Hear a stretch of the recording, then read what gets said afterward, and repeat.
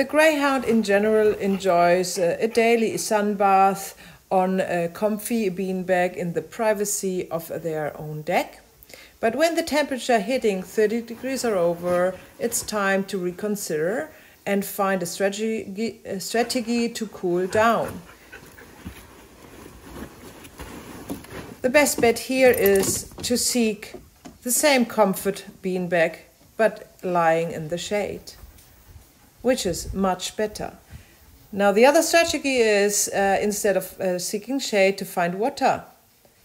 Not every Greyhound is fancying a water bath, but Foxy shows us here in this episode how great it is to have an old bathtub in the backyard, or a wading pool can be reused for the same purpose. It's a little bit smaller, but the Greyhound will step in there.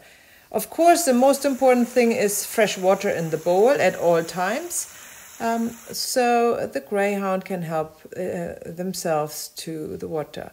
Now a trick is to use the rest of the water bowl to run it down the spine of your Greyhound. That cools it really down and makes good use, especially when you're traveling, of the rest of the water that is still in your bowl.